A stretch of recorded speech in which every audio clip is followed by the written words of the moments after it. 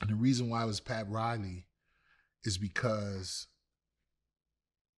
during those three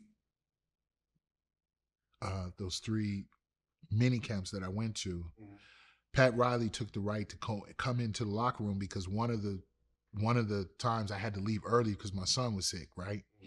He came into the locker room and he told me, son, you lose 10 more pounds, I'll let you come back.